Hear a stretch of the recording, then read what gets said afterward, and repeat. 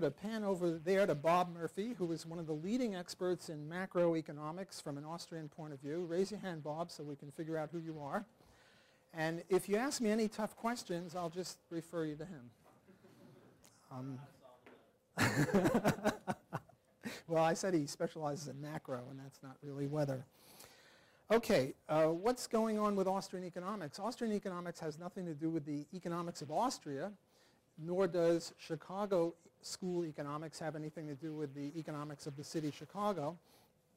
The reason it's called Chicago economics is because its most famous creators, Milton Friedman, Stigler, Becker, are all professors or were professors at Chicago. Similarly, Austrian economics is so named because its progenitors, creators, Menger, Bombewerk, Mises, Hayek, all came from Austria. Austrian economics isn't really, how shall I say it, accepted in the mainstream. The mainstream people, if you would ask them what is Austrian economics, they would use the C word, cult. I've got some Kool-Aid here for you people. No, just kidding. I'm not into polygamy or anything like that. The reason they consider Austrianism as a cult because it's not an empirical science the way we see it. The way the mainstream sees economics is as an empirical science. What's an empirical science? Well, ideally you have controlled experiments like chemistry. You take something, you break it into two, you treat this with fire or water or pressure or temperature, and you don't do that. And then any difference between the two you attribute to what you did, namely you have controlled experiments.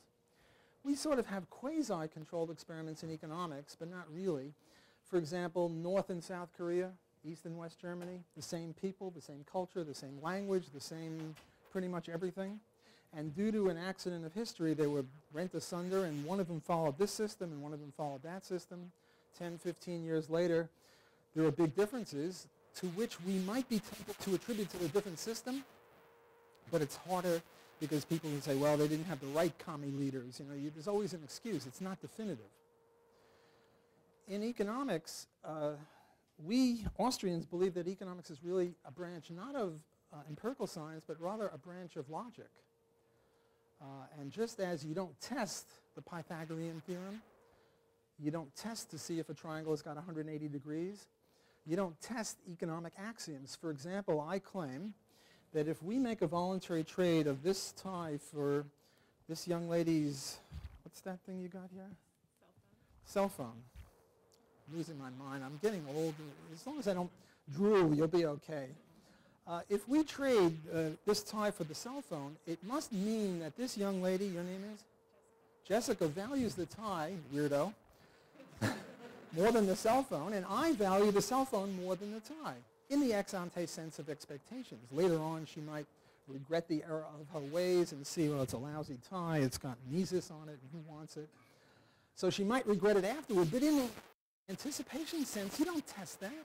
If you understand the English language, you understand that the reason she thoroughly engaged in this trade with me was because she thought she would benefit. She'd make a profit. She's a dirty profiteer, as am I, because I would make profit of the difference in value that I place on the cell phone over the tie, and she would make profit based on what she thinks of the tie over the cell phone. So we mutually exploit each other, namely we cooperate. And you can't test that. What kind of a test could there be?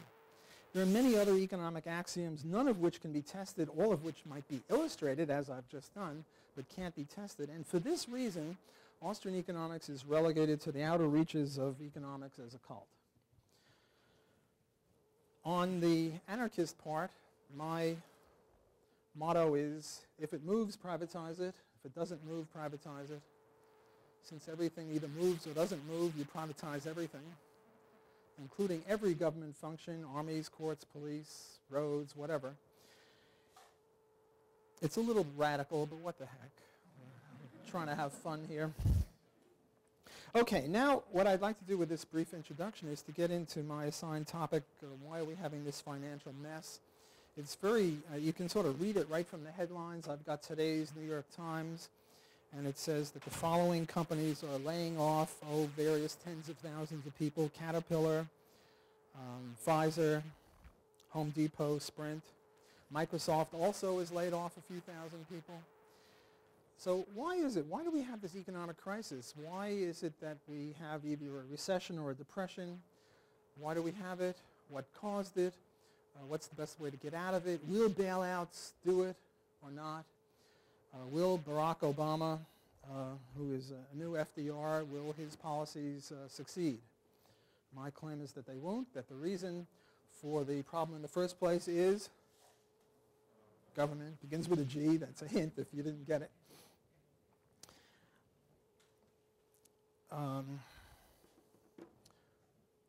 Let me introduce the Austrian business cycle theory through the triangle.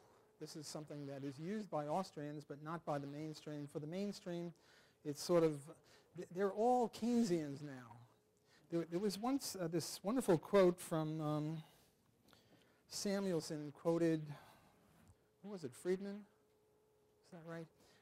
Saying we're all Keynesians now. And I spoke to Milton Friedman and I asked him, is Samuelson right in saying that even you are a Keynesian now? Keynesian means pretty much that the way to get out of depressions and recessions to have government stimulus programs and government spending. And what Milton Friedman said, and I'll give you a paraphrase, he said, when it comes to the public policy recommendations, there's a gigantic gap between us Chicago and free enterprisers and those Keynesian interventionists. But when it comes to the tools of analysis, we're all Keynesians now. And I thought that was pretty good on the part of Samuelson, who was a left-wing economist. Friedman is supposedly a right-wing one, because it seems to me that the tools of analysis are more important than the public policy recommendations, because the public policy recommendations emanate from the tools of analysis. In other words, the tools of analysis come first, and then you make recommendations based on your analytics. Well, what the Keynesians and the Chicago Keynesians all agree upon is that the economy is sort of like a car. It veers off to, what is it, Charybdis or Scylla, the two Greek bad guys, or either it doesn't go fast enough or it's going too fast. So if it's going too slow, you put on the gas. If it's going too fast, you put on the brake. In other words, the economy can't be trusted to be self-regulating, which is very much the opposite of what Adam Smith said. What Adam Smith said with the invisible hand is that people are led by greed or self-seeking in order to do best for them, but in so doing, they are led by the invisible hand, which he thought was God's hand, to do that which is in the best interest of everyone.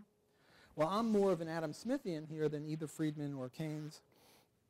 I believe that the economy has within it the ability to be self-regulating, that all of our selfish actions, for example, the trade that we just made for the cell phone and the tie, self-seeking, and yet we each helped each other. So out of greed or avarice comes mutual support and benefit. The only difference between the monetarists and the Keynesians, between Harvard and Chicago, is that some believe in monetary policy, governmental monetary policy, others believe in fiscal policy, spending and taxing. But to me, that's, that's a debate over superficialities. The key is, can the economy work on its own, or does it need a kickstart or a nanny state to work it? And we Austrians, Austro-libertarians, believe that the economy is just fine without government regulation, that all the problems, whether it's the weather or the depression, is due to government in the first place, and the solution is to get government out of the problem because all it does is screw up everything. And also it's coercive, which is sort of a moral problem. In the market, this trade, it was a voluntary trade, but suppose I didn't want to give her my tie and I just wanted to grab her cell phone. Now I'm acting governmentally. Because all the government is a robber gang with good PR, democracy. Look, suppose that she's bigger than me and tougher than me, and I'm afraid to grab that thing because all you guys are watching, you might put me in jail. But instead, I'm a great demagogue, and I say, look, the public interest consists of her giving me that cell phone. I don't have one. I'm cell phone deprived, whatever. She's got 3 of them. Who knows? And somehow we have a democratic vote, and you all say, yeah, I can have her cell phone because I'm poor or something. Does that make it any more just? No. There's such a thing called tyranny of the majority. So the two go together, deontology and utilitarianism. that which is in the human interest or benefit is also what justice is, and justice and human benefit go together. They're not inconsistent. Okay, what's going on with the Austrian triangle? The way the Austrians look at the economy is that there's a triangle. And here is, this axis is money or GDP or something, and this one is time or stages of production. This would be consumption. This would be retailing, wholesaling. This would be maybe manufacturing. This would be basic industries, maybe cement. This would be mining or heavy industry. Namely, the stuff out here, the way you start, if you're going to have a anything other than a hand-to-mouth economy where you just sort of grab a fish and eat it, you have to have capital goods. You have to have roundabout methods of production, which Bombewerk, one of the Austrian economists, emphasized. So the way things go is first you mine metal. You use the metal in maybe building a machine, a tractor. You farm or build stuff. Here might be the bread in the warehouse. Here is the bread in the bakery, and now you consume it. In contrast, what the mainstream people do is they have a thing called K for capital, and that's it. It's sort of a homogeneous blob. Think Play-Doh. It's infinitely malleable, whereas the way we see things, they have to sort of fit with each other. Not everything that is here can be used here or vice versa. There are some things like blasting powder, which really can't help you bake a bread. And if you have to switch from one to the other, it's a pain in the neck because capital is heterogeneous. It's not homogeneous. It's not infinitely malleable from one to the other. Okay. So there are various kinds of societies. For example, this society is sort of a hand-to-mouth society. It's got consumption and then maybe one stage, stage one and then consumption. This would be very little capital equipment in very few stages and very little time dimension between the beginning of the process and the end of the process. Whereas this kind of an economy would be one with a lot of, and this one obviously faster than that one.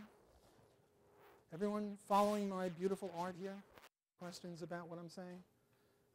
One of the benefits of Austrian economics is that it's just sort of common sense. And I'm hoping that you can see that the economies are like this, that some are more capital intensive, others less. Some very impatient, some very patient. This would have a high interest rate. This would have a low interest rate. This is an economy of 6-year-olds.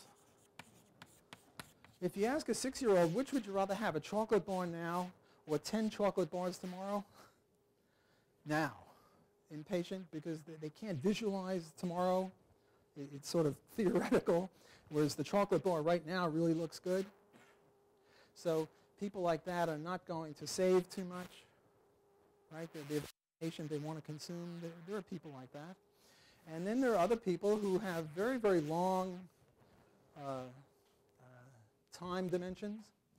And if we have saving and investment on an interest rate thingy, supply and demand of loans, the interest rate over here would be very high because a lot of people would want to borrow money.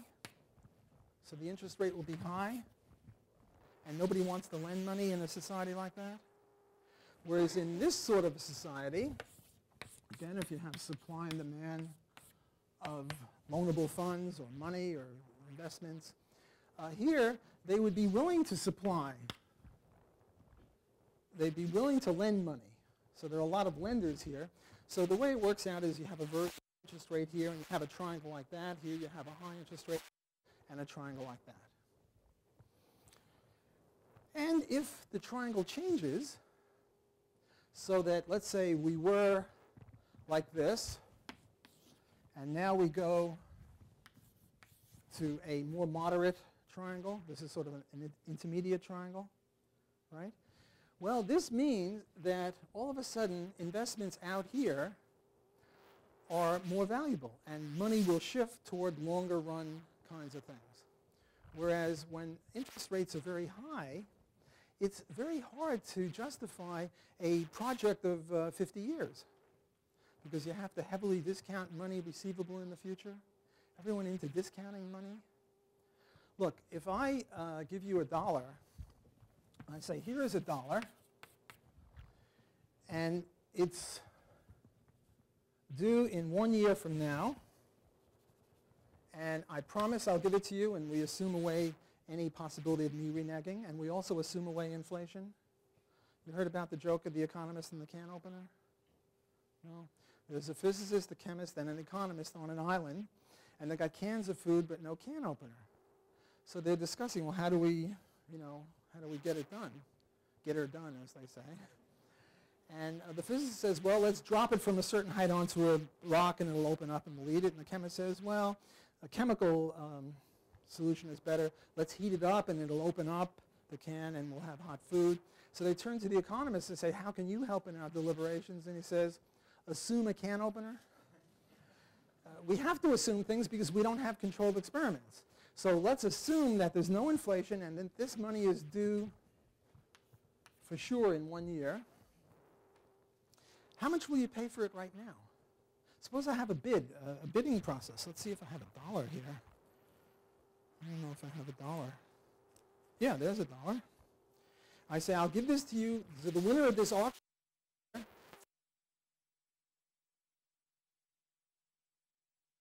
Bidding.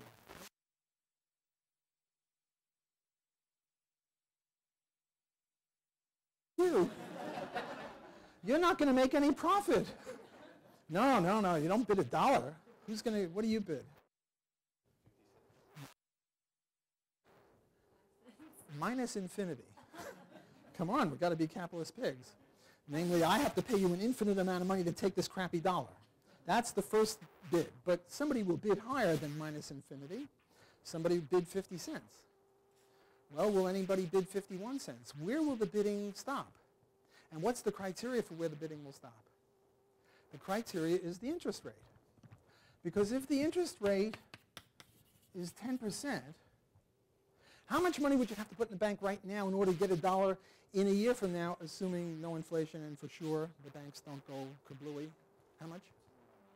90, 91 cents, something like that. So if the interest rate is 10%, the top bid, say, is 90 cents. Everyone follow? If the interest rate is 5%, then the top bid is 95 cents. Because there's a ceiling on the bids. Because you can always put the money in the bank. You don't have to buy my crappy $1. Okay. So we have to discount future earnings, future income streams. And by the way, if it was, say, instead of 1 year, 100 years, the interest rate, you see here, it's just 5-cent difference. But if it was 100 years, it would be a tremendous difference between those two interest rates. Namely, the more time and the higher the interest rate, the less value, the more heavily we discount stuff in the future. Or let's take this. Suppose it was $1 receivable in 2 years. Take the $1 receivable in 100 years. How much would you have to put in the bank at 1% or 5% to get $1 at the end of 100 years? A teeny tiny amount?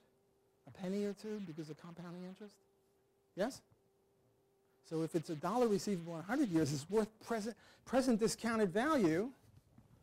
Present discounted value is very little. Okay, so back to the triangle. So this is stuff like 100 years away, 80 years away, 60 years away, 40 years away, whatever. So with a high interest rate, you don't have all that stuff because we discount the hell out of it. Whereas with a low interest rate, it's more viable because even though it's far away, we have such a low interest rate, we don't discount the future so heavily. Okay, now let's get to my man Alan Greenspan and Ben Bernanke. Whenever I mention government employees, you're supposed to boo. I'm kidding.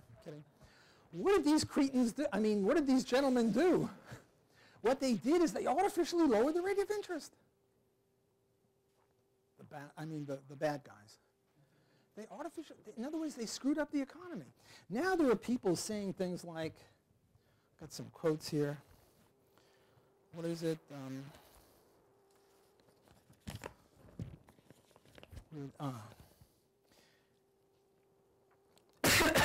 Alan Greenspan admitted that he had put too much faith in the self-correcting power of the market. That's the New York Times.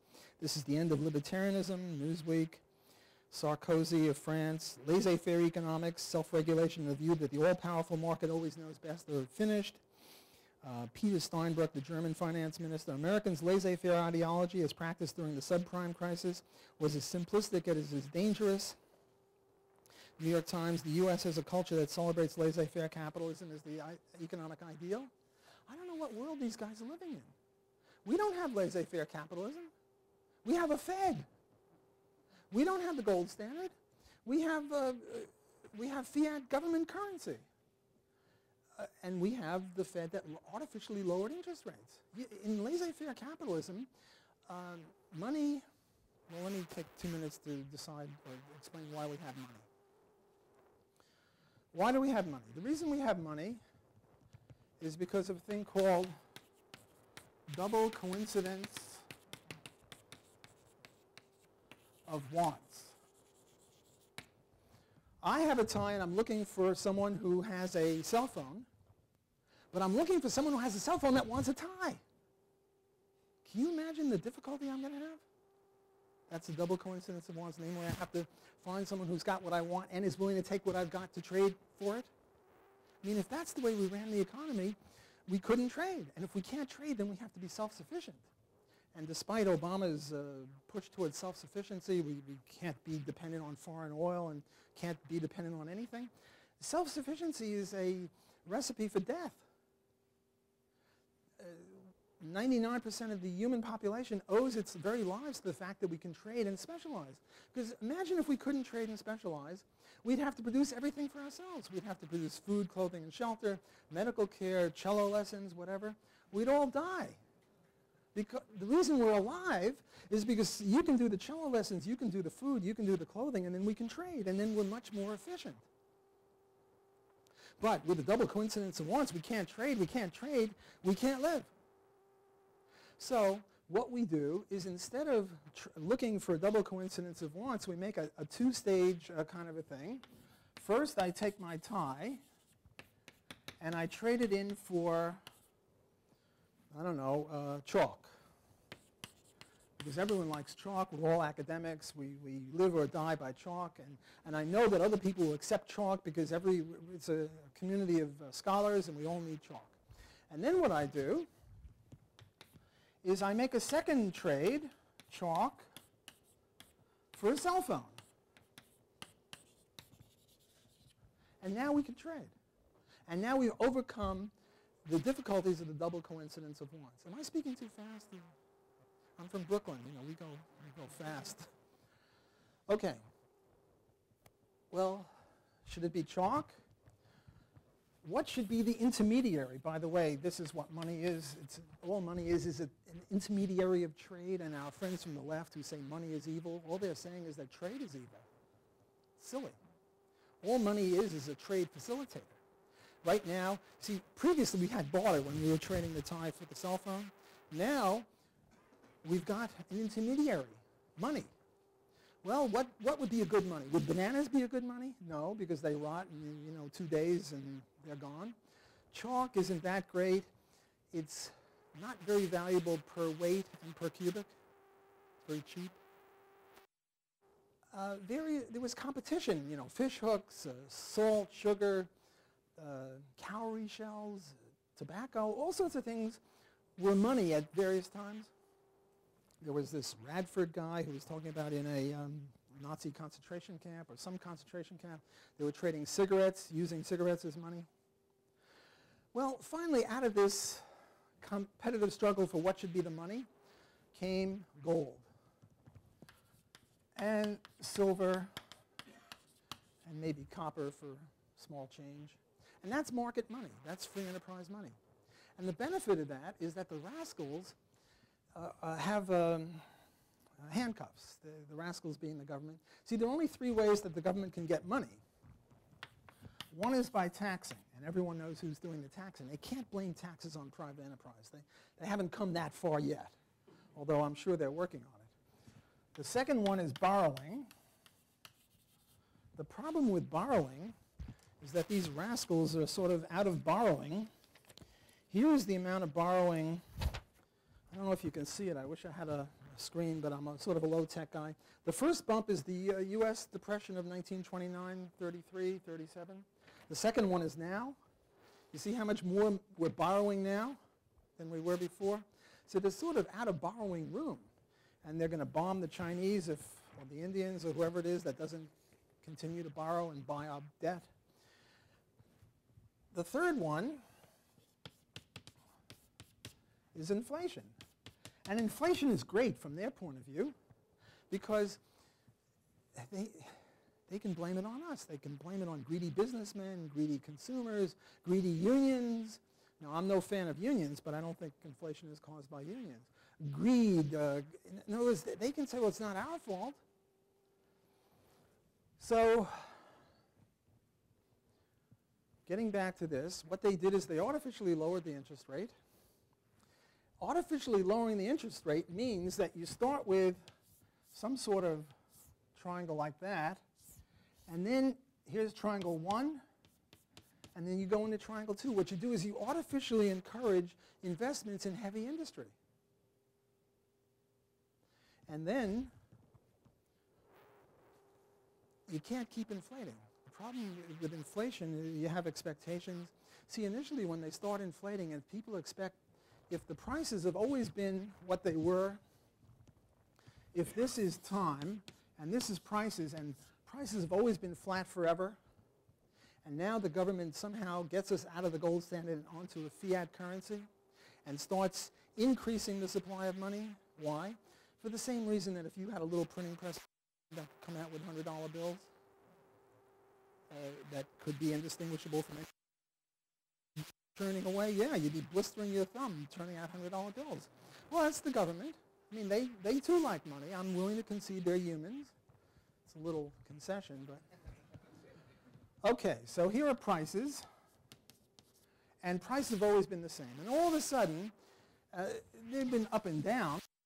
There's been a tendency, a trend. Glad you can see.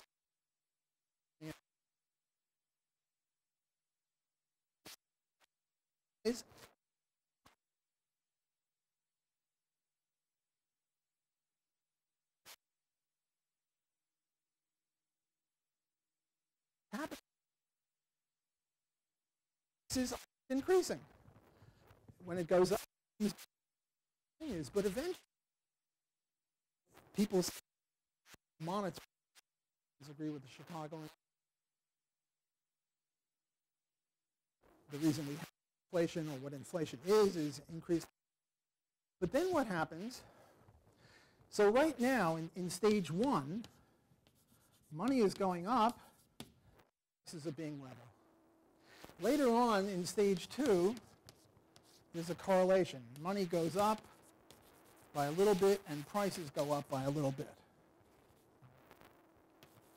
But then you get into this is the Zimbabwean stage, or the stage, where if you have prices to be much higher tomorrow than today, so you're going to spend it today before the prices double every 2 hours. So you spend, spend, spend. And those expenses lead to even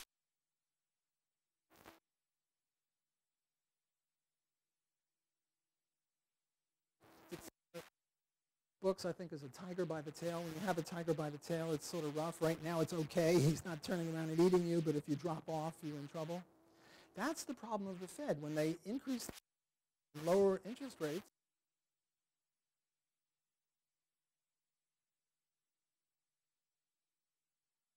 they can't continually justify these investments here. They have to stop eventually. And when they do, all of these investments, for example, have Microsoft Microsoft isn't heavy, but there's a time dimension from the day that they start a new project to the day it comes to the consumer. It could be Caterpillar, equipment, long-term thing. It takes a long time to build a house, especially if you feel, and the manufacturing that it takes to make the bricks, how long a house lasts. These are heavy industries. In other words, the reason we're having a crisis, or rather the part of the economy that is in a crisis, is the heavy stuff, or the long-term stuff. And the reason we're having these crises is because of previous government interventions, mainly increasing the money supply, which is what Obama is now planning to do. And I don't blame him, personally. I mean, Bush did the same thing. They're all a bunch of rascals. I'm an equal opportunity hater, white, black, it doesn't matter. So it's not a racist thing. I'm not saying, he's bad because he's black or anything. He's bad because he's doing roughly what Bush is doing. He hasn't fired, what's his face, Bernanke. And Greenspan stayed on for many administrations. He hasn't gotten rid of the Fed. Okay, so one of the causes of the problem is past governmental misdeeds.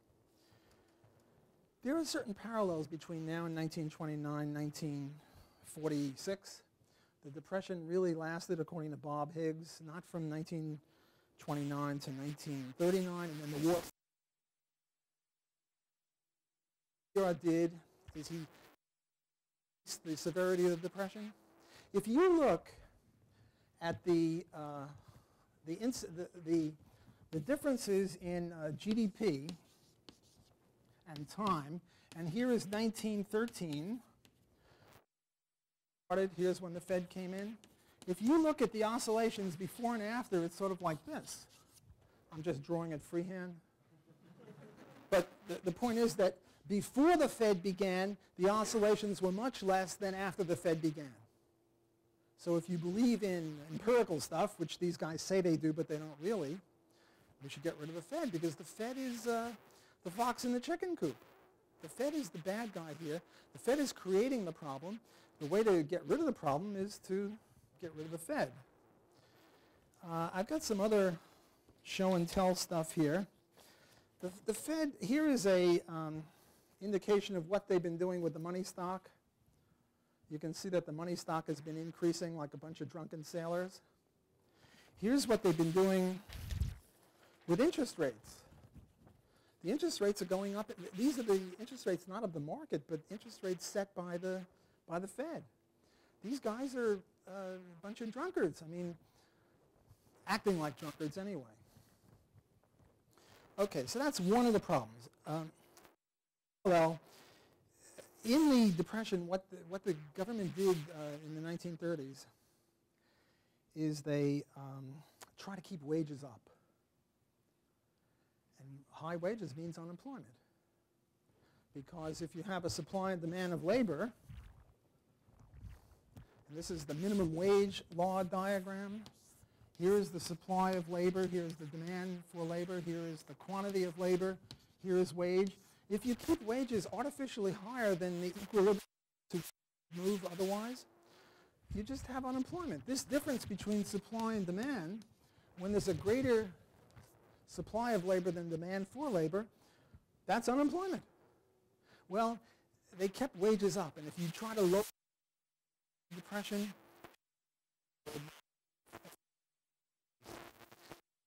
they had this thing called the Smoot-Hawley tariff, which is roughly what Obama's doing. I heard him on the TV the other day, and he's just babbling about how we got to be independent of oil and independent, which means we shouldn't trade with other countries, which means we should raise tariffs or quantity control. Nothing. Thin and deep in the Depression. What's the equivalent nowadays to Smoot-Hawley? That's Obama. What's the equivalent or the counterpart to keeping wages up? That's a thing called the CRA. What's the CRA? CRA is a few. Okay. What's going on? It all started with the Boston Fed. Boston Fed is evil. In fact, but they're particularly evil here with regard to housing because they had this thing that banks were racist. Why were banks racist? Because black people were getting fewer loans than white people in the Boston area. Their study was. And it's true, black people were getting fewer loans than white people. The rate of turndowns was higher for black than whites. Why is this? Did anyone ever see this Eddie? People, and what he was doing is getting in the white face. No one saw this? Pathetic. You people are uneducated. What kind of a school is this where they don't Eddie Murphy? I mean, man. So what? Face, and he gets on a bus, and there are white people and black people, and everyone's just sitting there, and then all the stuff like that. And he, as he walks, he walk like a white person. I have to clench my butt. You know, then he goes into a bank, and he gets to a black bank teller, and he says, "I'd like a loan." And the guy says, "Well, collateral."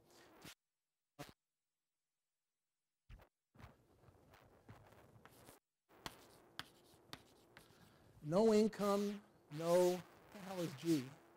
No, job. There's no G in here. Job, no income, no job, no address, no assets. That used to be the criteria for loans on the part of the bank. Do you have a job? Do you have assets? Do you have credit? Is credit. So that's what the black teller is asking Eddie Murphy. And Eddie's just sort of sitting there. And then the black banker's boss says to the black banker, "I'll take care of this guy." And he says, "You need here's money." As Eddie Murphy, but this was just precious. Well, you see, what happened was previously, you wanted a loan, you had to have assets, you had credit rating, you had to have this, you had to have that, all sorts of things, and for various reasons, too, whites had this thing called redlining. What's redlining? Redlining is, here is a map of the city. These are all the streets. And we notice that in this area, people aren't repaying their loans. Can everyone see this? Or? So we put a red line around that neighborhood, and we don't give any. Screwed. It just so happened this area that's redlined had more. For various reasons, black people didn't repay their loans. There don't reasons for that, but that was the fact. So from these facts, the Boston Fed said that this is unconscionable.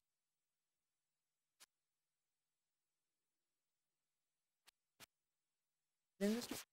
We were talking about one of the heaviest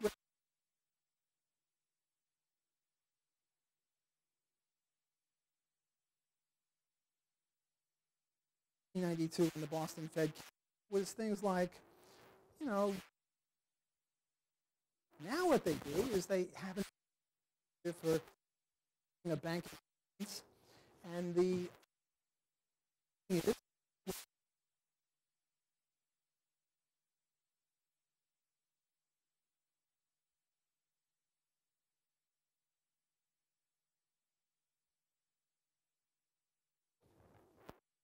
you have a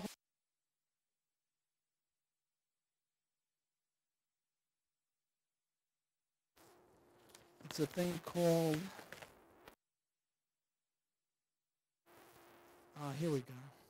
A thing called wire loans. This is assets, and you say, sure, I own the sun, the moon, and the earth. And they say, but they don't ask for proof, so you just lie. They have a thing, down payment loans. Previously, in order to get a mortgage, you had to pay,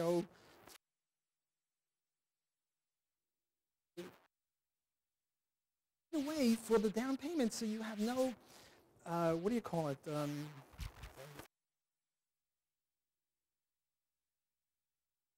ATM loans. In other words, you use this sort of as an ATM machine.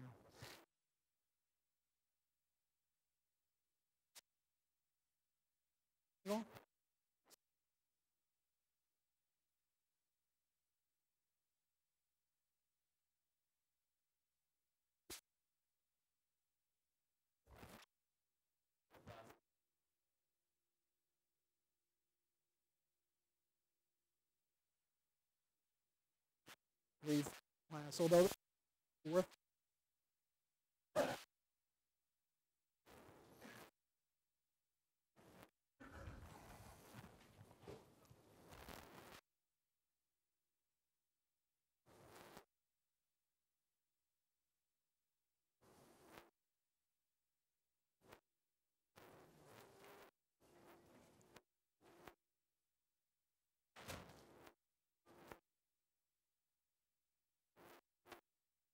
Okay, so what they're now out the things that they artificially encouraged. This thing, let me talk not about the big three. I used to call them the big three, but I'll now call them the mediocre three. Ford, Chrysler, and GM. This is part of the Rust Belt. You know, I used to teach at the College of the Holy Cross in Worcester, Mass. And Worcester, Mass was part of the Rust Belt. And what they did is they made metal, iron. They didn't make steel, but they made things out of steel like wire brushes and ball bearings and wrenches and things like that.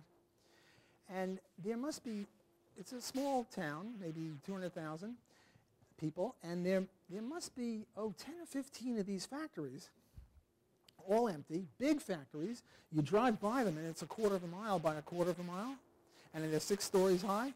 That's big. One of them started being yuppified. I think they filled in the bottom floor, but the whole thing was yuppified. The whole thing was rust-belted. Why? Because the unions demanded wages higher than productivity levels, and the companies couldn't exist if you're paying more for workers than they're producing. There's only one way out of that, and that's bankruptcy. So what they all did is they came down to around here. Birmingham, Alabama, Mississippi, parts of Tennessee, cities like, states like that. The reason that Detroit is in trouble is just the Rust Belt. See, in the free enterprise system, if a company doesn't succeed in satisfying, it goes broke, which is good, because the ones that remain are the ones who are satisfying customers. That's why crisis with chalk or wristwatches or ties or pizza or anything like that. If the pizza from this company, what company is this? Michelangelo's pizza. If the pizza is lousy, we don't order their pizza. We order Papa Doc or John or somebody's pizza, and they go broke. That's why pizza. Because we have this automatic feedback mechanism where if you don't do a good job in business, you go broke. Well, but if you start propping up failing companies, it's very equivalent to start raising wages higher than they otherwise would have been. That's no way to cure a depression, to bail out companies that should be, go the way of Pan Am or Studebaker or whatever. Look, that's what makes our country so great, our economy so great. We're not any better or smarter than the Russians. Most of the grandmasters in chess are Russians. They had Sputnik. They're bright people. They're not stupid. Why were they practically starving? Why is that North Korea is starving and South Korea is doing pretty well? They're the same people. They have the same abilities. It's rather that one has a system that's vaguely capitalist, not as capitalist as it should be, but somewhat, whereas the other are a bunch of commies. Well, Obama and Bush, it's not just Obama. Bush was doing this too. He was having bailout things. This is just the exact wrong way to go. It's sort of like in the body, if the dead cells are not allowed to go, you don't have room for new live cells. Now, this thing about bailouts, this is just crazy. It's sort of like trying to press down the water in the bathtub and expecting that the water will go down, or taking the water from the deep end of the pool and putting it in the shallow end and expecting the shallow end to go higher. It's just silly. Look, if we take money from away from A and give it to B, yes, B will do better, but A will do worse. What's he talking about, taking $1.3 trillion and giving it to various people? Right? Isn't that his program? Well, where is he going to get it from? He's going to get it either from taxing or borrowing or inflation. If he taxes it, then Peter has the money, but Paul doesn't. So where is the big advantage? If he borrows, well, then he diverts money from private borrowing to public borrowing. And if he does inflation, we have other problems. So the way out of this crisis is to embrace laissez-faire capitalism. These Keynesians, they have the view that the way we can get out of the depression is by spending our way out of the depression. Right now, they're doing the NBA, right? The NBA, National Basketball Association. They're starting their All-Star thing. One of the commentators said the way they ought to do it is the way we used to do it when we were kids. You get the two best players, and they flip a coin, and then this guy picks a member of his team, and then this guy picks a member of his team, and this guy does, right? That's the way we used to do it when we were kids. You play ball, and you get two of the good people, and they pick their teams. Well, look, suppose you were going off on an island, or to Mars or somewhere, and you were picking your team. And I say, over here, there are these big, fat, slug kind of people who are great consumers. They'll consume 10 times their weight in consumption. They can't produce squat, but they can consume. And over here are people who can produce. Well, they have to eat, but they can produce. They're doctors, they're lawyers. Lawyers are very important. Without lawyers, we don't have civilization. They're doctors, they're lawyers, they're engineers, they're nurses, they're carpenters. Who are you going to pick for your team if you want to have an economy that's viable? Consumers? Of course not. There's no virtue in being a consumer. If being a consumer was so great, Zimbabwe would be paradise, because they got trillions of dollars. You go to the average Zimbabwean and you ask him how much money he's got $10 trillion in his wallet. He can consume a lot. It's silly to think that we can consume our way out of the depression. The way to get our way out of the depression is to encourage saving, because saving is the only thing that will save those investments, the ones that are worthy of saving, and not all of them are. So, to conclude, summarize, what I've said is that the government is a bad guy, both morally and economically. With regard to the depression, the government caused it. The only way the government can solve the problem is by embracing laissez-faire capitalism. And if they don't, they'll just lengthen the depression and deepen it. So it's been about an hour, and I was told to yak on for an hour. So I've now yacked. And now I'll have questions, objections, whatever. Everyone agree with everything I've said? I thought I was being pretty radical, but I see this is a tough crew here. Young lady.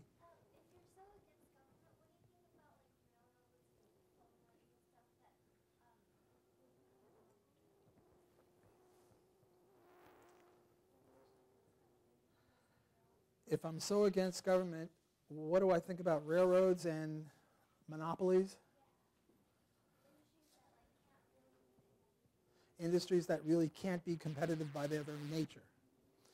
Well, it's a little off my subject here. This is more antitrust economics or antitrust law.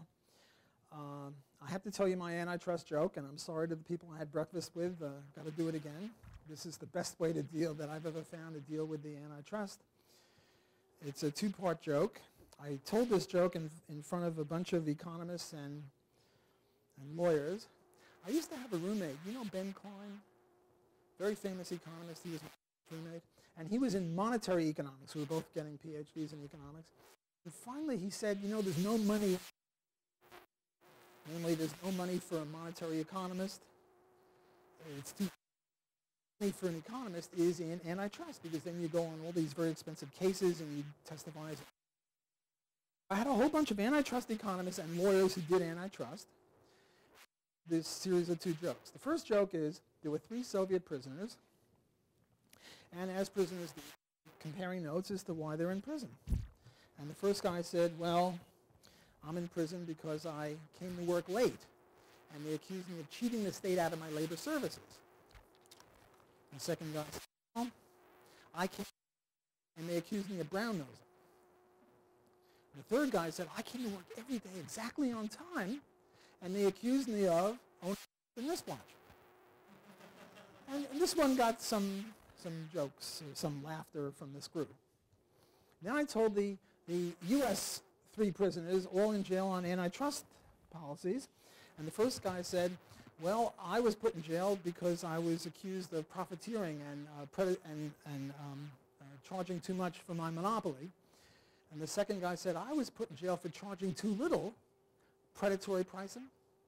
And the third guy said, I charged the same prices as everyone else. It's hard to see how he did given these other two guys, but it's just a joke. You have to. And they put me in jail for collusion or price fixing.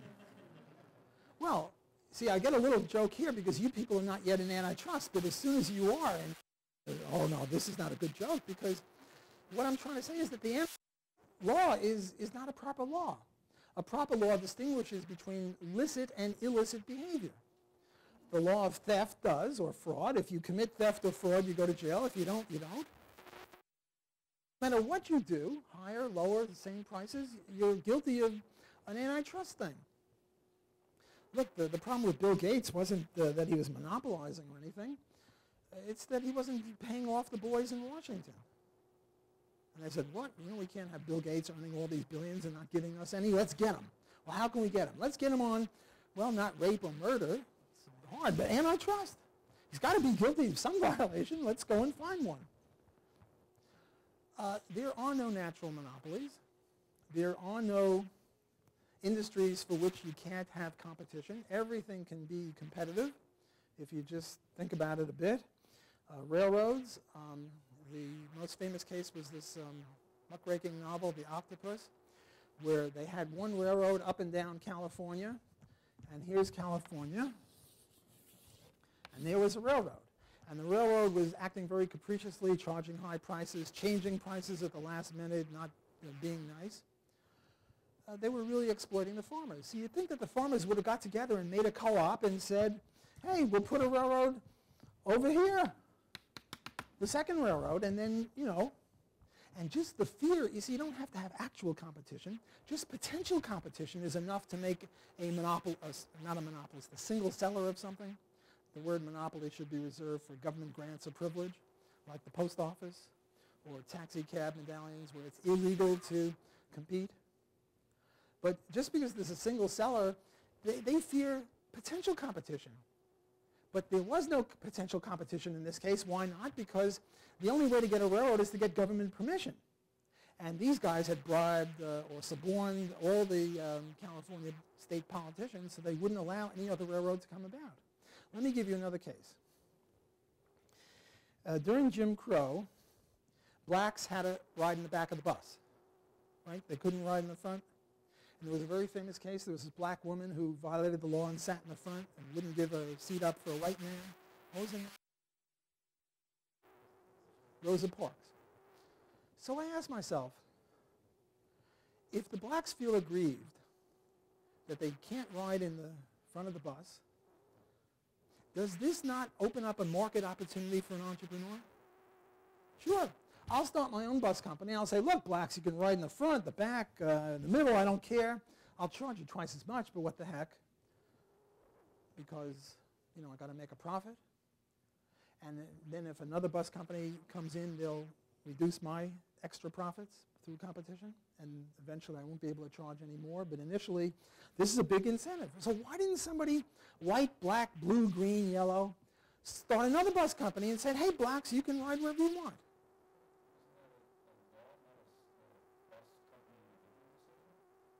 No, the reason that no other bus company could start is you need government permission to start a bus company. So you might say, well, buses are a natural monopoly. Yeah, they're no natural monopoly. Anyone can start another bus.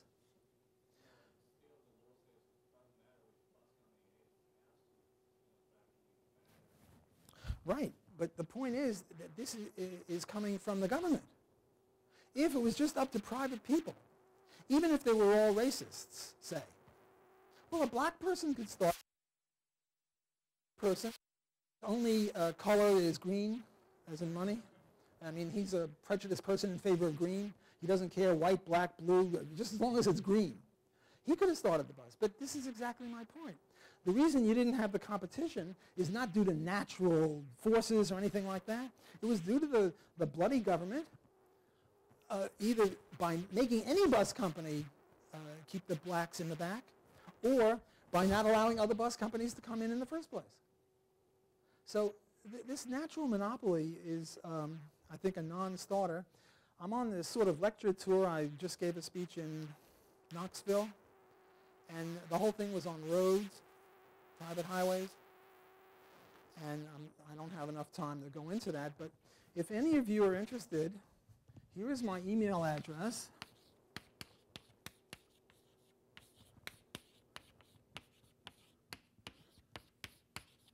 Just email me and say monopoly or roads or something, and I'll give you enough bibliography to choke a horse.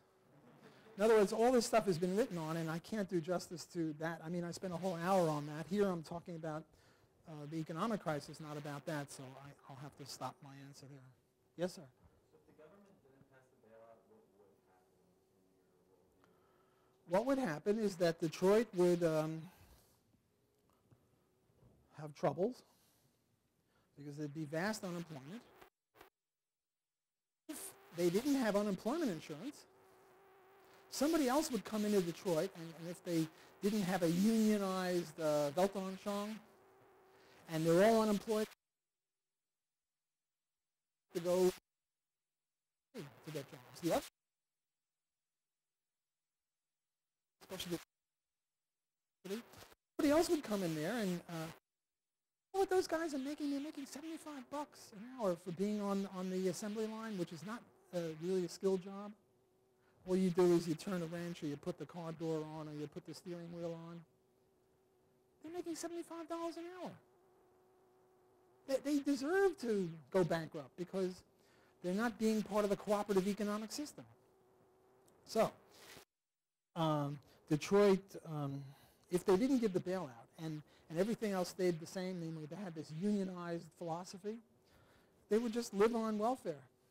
Be like an inner city or the Atlantic Canada, just a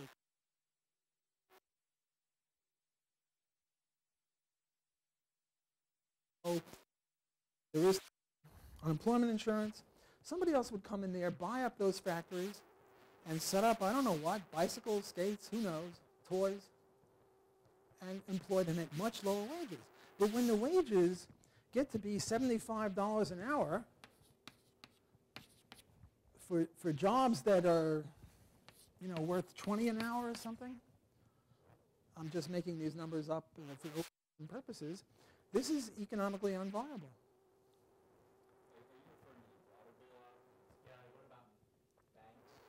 Oh, I thought it just mentioned Detroit, but bailout is a bailout is a bailout. Rose is a rose.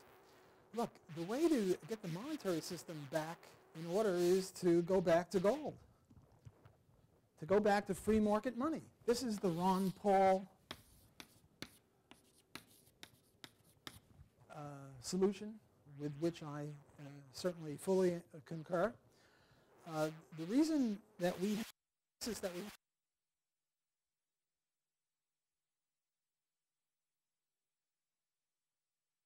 merchants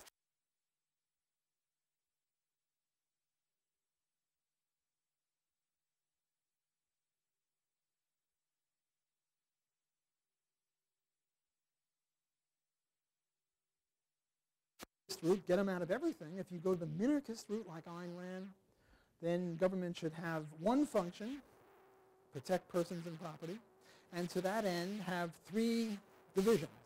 Armies to keep,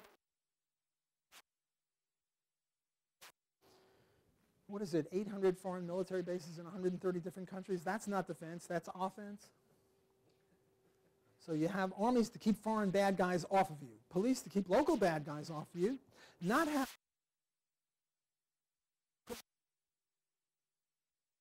50% of all the prisoners are now in just legalized drugs.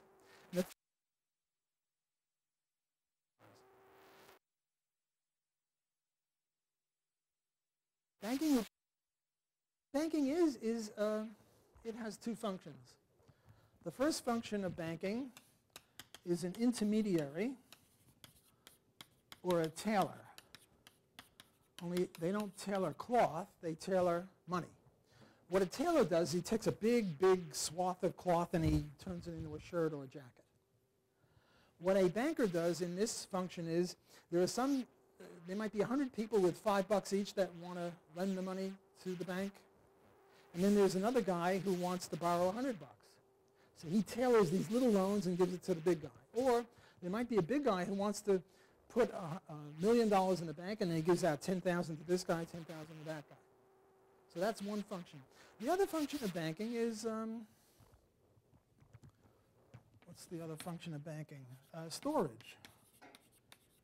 You know, you move, you're all students, you're always moving around between, you're here in Nashville, you have a job in Chicago, you have to go find a house, then what you do is you put all your furniture in storage. Well, bank stores money. That's all it does. No magic here, no complexity. The big complexity is when you get the government involved. So the government shouldn't be bailing out anyone, even if, given that we have a government, it should stick to its very limited function. Yeah.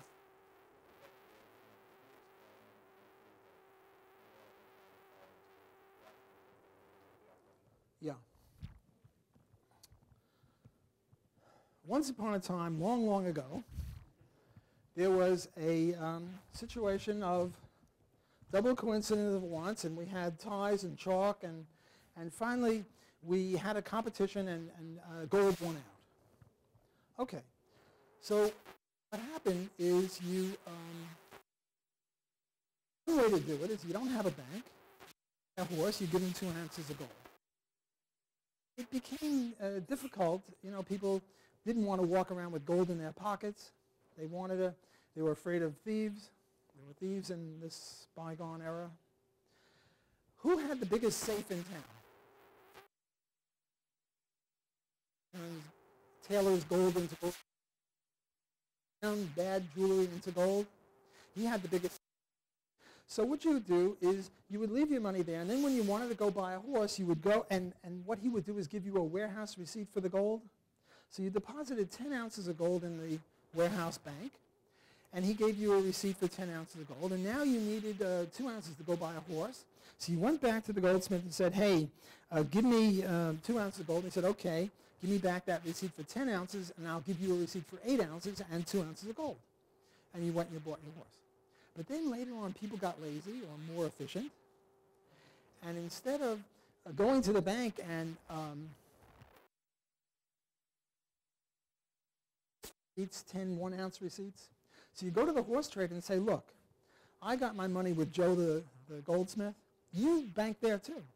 You recognize his signature on this warehouse receipt. Don't make me go to the bank and get the money, and then you have to go and get the money. Let me just give you 2 of my warehouse receipts for 2 ounces of gold. Give me the horse, and you keep it. And the guy said, okay. And this is all compatible with free enterprise, and it's economically efficient. Then one day, the banker's wife, it's always a woman's fault, said she needs a mink coat, and she needs a carriage with 10 horses. And the other guy gave his wife that, and what's wrong with you? And this guy said, I've got warehouse receipts outstanding for 10,000 ounces of gold, and I've got 10,000 ounces of gold in my warehouse.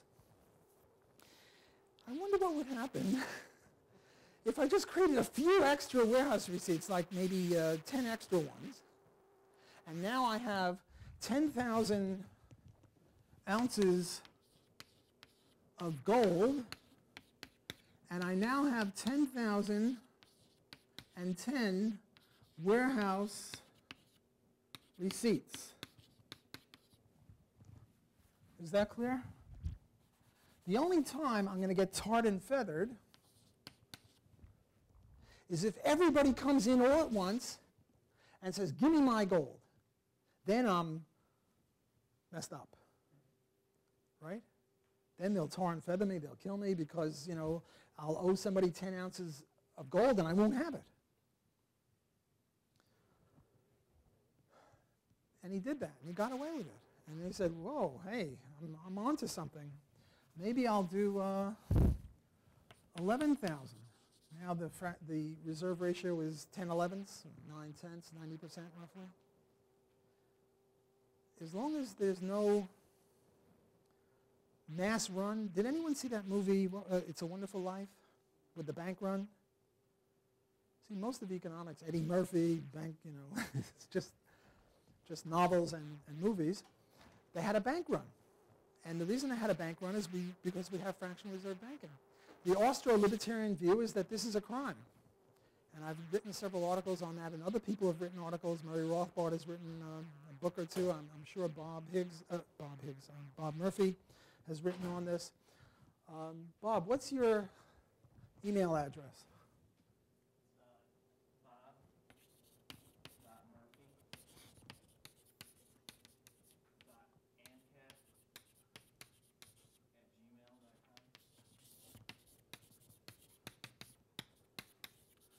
You know what the ANCAP stands for?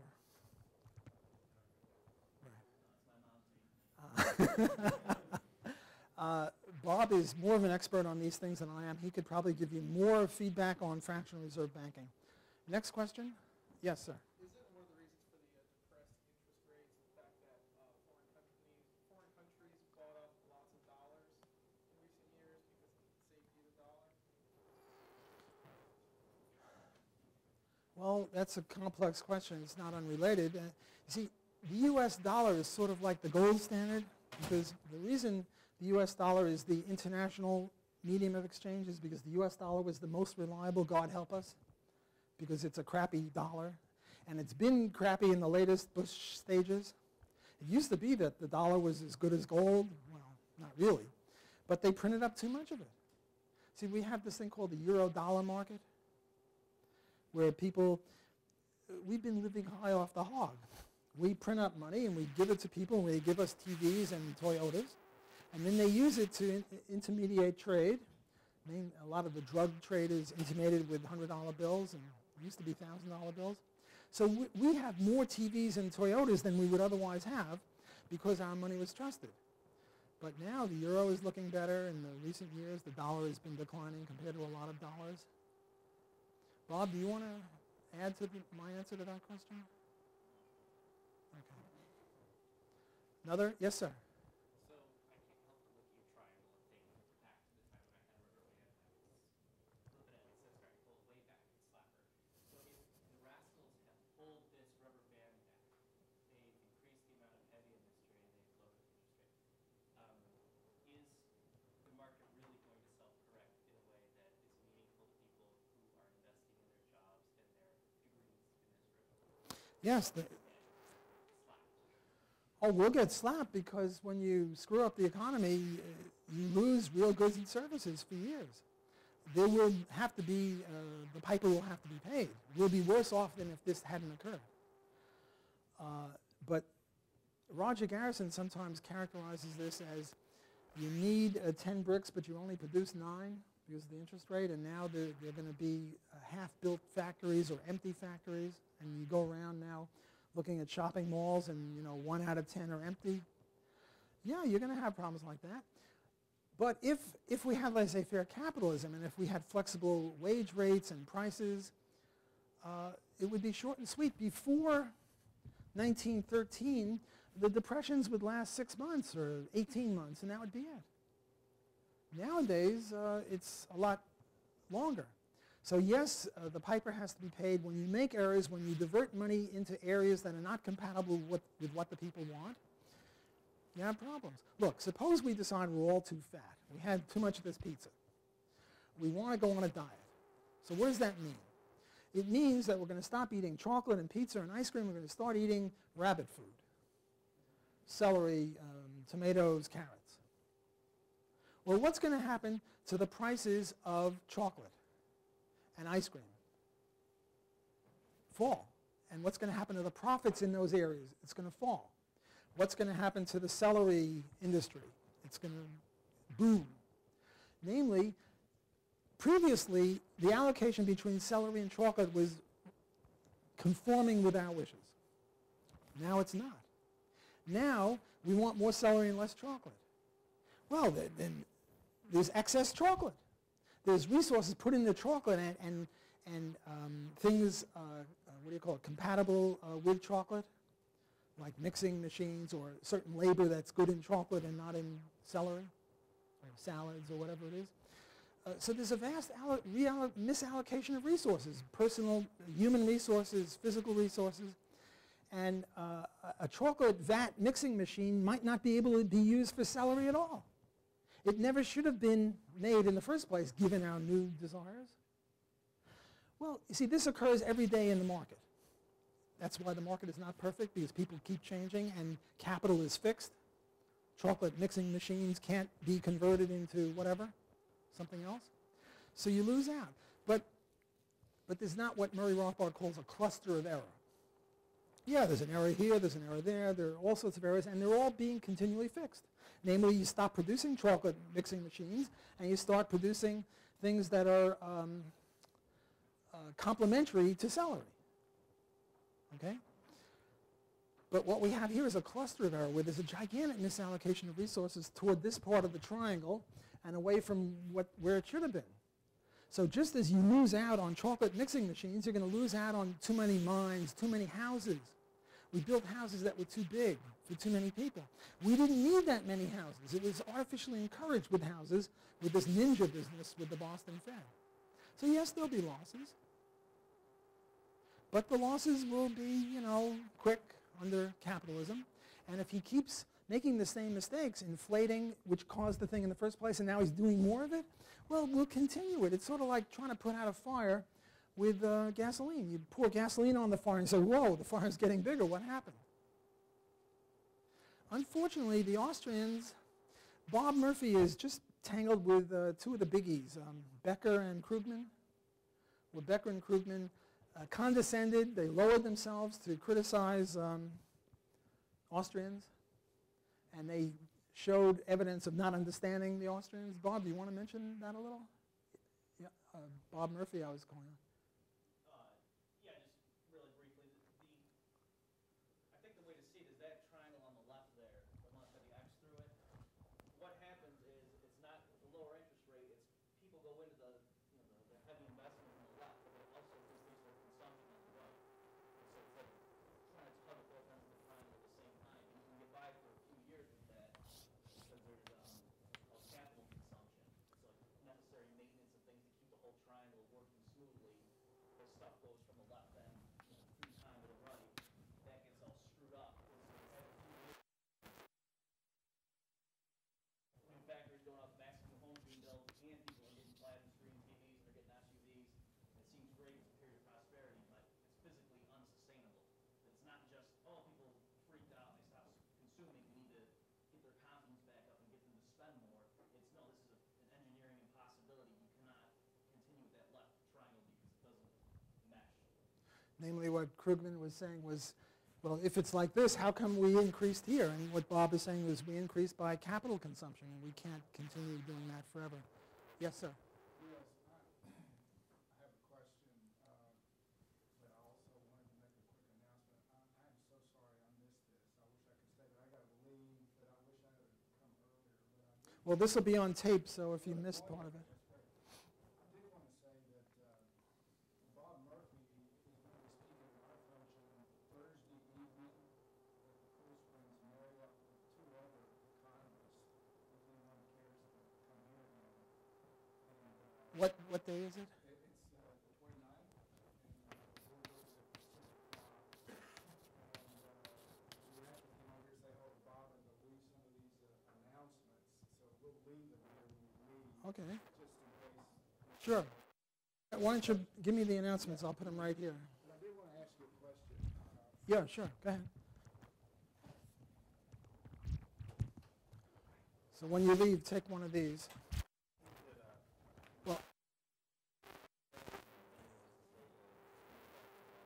Well, let him just ask his one question, and then we'll answer.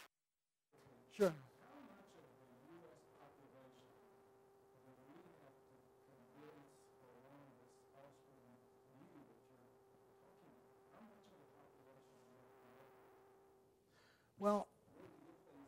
in order to promote liberty, I think you have to convert, 10 or 15% of the population, but not just any old 10 or 15%, the intelligentsia, the leaders of the society.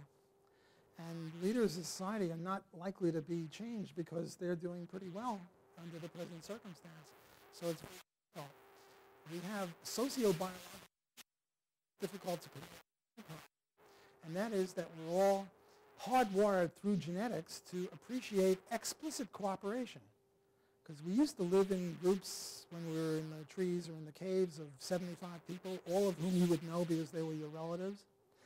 And if one person was hurt, you'd help them, and if you didn't, the whole tribe would die. So biologically, if you see a crying baby, the natural unit pick them up and give them hardwired implicit cooperation through markets. Let me give you an example. During Katrina, or in the aftermath of Katrina, the prices of things skyrocketed. Gasoline, flashlight batteries, milk, orange juice. This was implicit cooperation. The high prices in New Orleans was a way of attracting resources into New Orleans, which would have pushed down the prices. But people didn't appreciate that. They said this is price gouging. They wanted to throw them in jail. Every time I get a freshman class, they're all a bunch of pinkos. Because they're hardwired for pinkoism. Accept and appreciate explicit cooperation. But can't see implicit cooperation through the market. Like this thing with the chocolate and the celery. That's just a way of cooperating with each other. We don't have to go to Obama. We don't want chocolate, we want celery. It occurs automatically. The market has within itself the means for helping us to coordinate. And when the government stops it, and the government gets away with stopping it because we don't appreciate God. Only through economics do a few people understand this, but we're biased against it by our biology. Okay, well, I think we now have to end.